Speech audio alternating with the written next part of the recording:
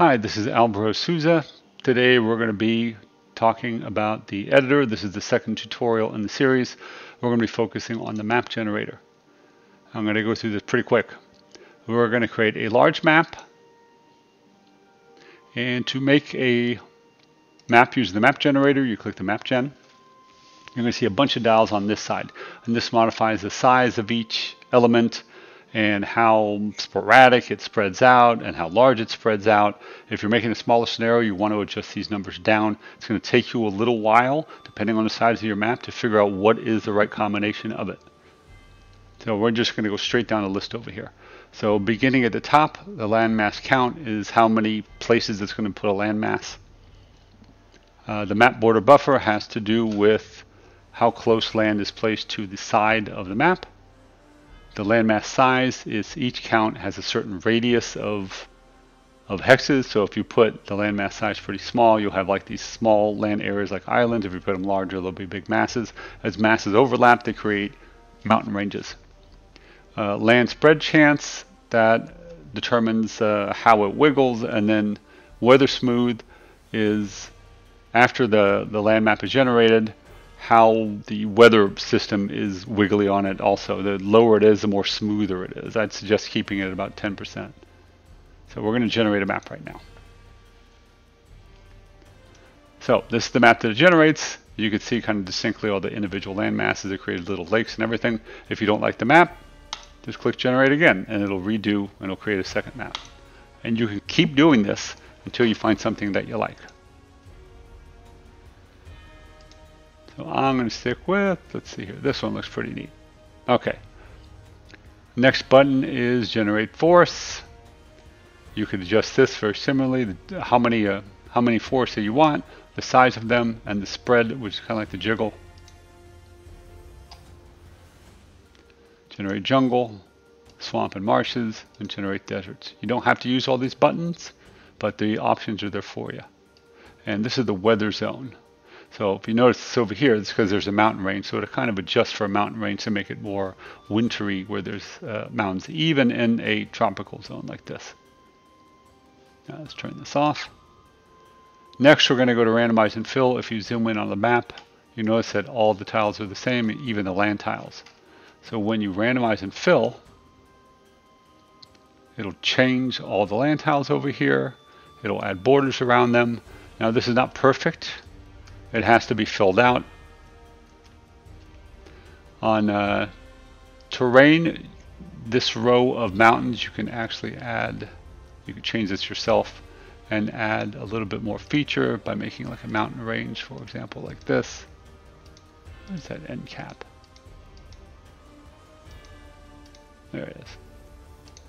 So it's a 3 mountain range or so, and you can extend out as far as you want. You could change any of the terrain that you want. Like that, put a swamp wherever you want, a desert. There's some special terrains over here that it does not generate, but you can use, like this little oasis, or where's the other one? The volcano, or the mountain with the water over there. They even have jungle mountains if you want to add that, or forest mountains, but the map generator only uses the basic tiles. All right, let's go back here. Next, they're going to be create rivers. I haven't got this down quite right yet. But what it does do, it generates them. It tries to go from like a higher elevation to a lower elevation. And sometimes, like this river, it did a pretty good job. And you could edit them using the river over here. With the river, you have 2 ways to do this. You can either select the tile and put it on the map, which is really a big pain in the butt. The way I usually do it is I use the draw toggle on, and I could start from a position, and I hold the right mouse button down, and it starts, and then just keep dragging the mouse and it draws along the side of the hex borders the river that I want. If I mess up, I can hit the toggle over here, the control toggle. It'll turn it off, and as long as the first one is selected, I can erase the tiles.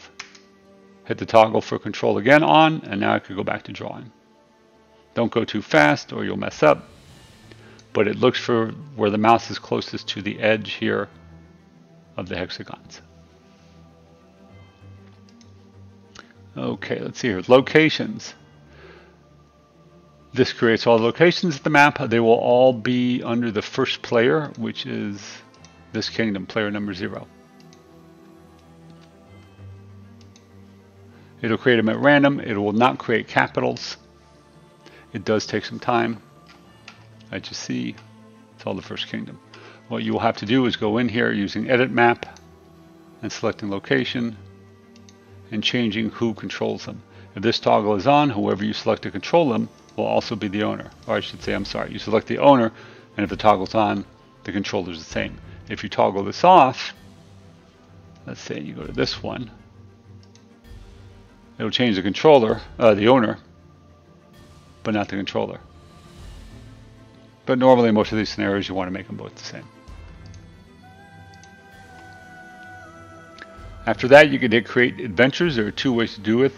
You could do it automatically, or you can go to edit map and adventure. And I know there's not much space.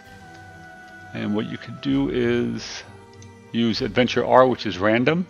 And how you add adventures and subtract is you hold the control button down and just tap the map. If you want to remove an adventure, you hold the control button down and right mouse click on the map. Control plus left mouse click adds it. Control plus right mouse click removes it. And you could add any level that you want over here. But let's remove all these for now. Go to the map generator and just generate adventures. And you can see it populates the map with low, medium, and highs. With the random, how it works is that in the early part of the game, it'll generate more low adventures and slowly go to mediums. And then as it goes on, then it'll be all random where it includes high adventures as well. Torches toggle turns off all the adventures. So now we're going to go to create roads. This actually does a pretty good job, but it's not perfect because you have these junctions over here. So if you want to edit these and make it prettier, you can, or you can keep it the same. I've tried to find many ways to make this simpler, but I can't. But it creates the roads pretty nicely and connects most of the locations. Sometimes you have a long area like this that's far away. You might have to create a road for it. Lastly, if you are into Paint, you can create all the individual kingdoms, add more items, add more spawns and create your own spawns, create your own army templates. But if you want the easy way, just click load default and it'll load all the defaults from the realm of Erde, and then you can just modify them. Like here are all the kingdoms. And that's basically it for this section of map generation. The help file over here tells you how things work with the controls and the right or left mouse button. I tried to make this as intuitive as possible and that they all kind of link up and match up to the same kind of function. It's really hard to do this in an editor where you have so much stuff in it. If you have any questions, you know to find me on Discord. And that's about it. Thanks a lot.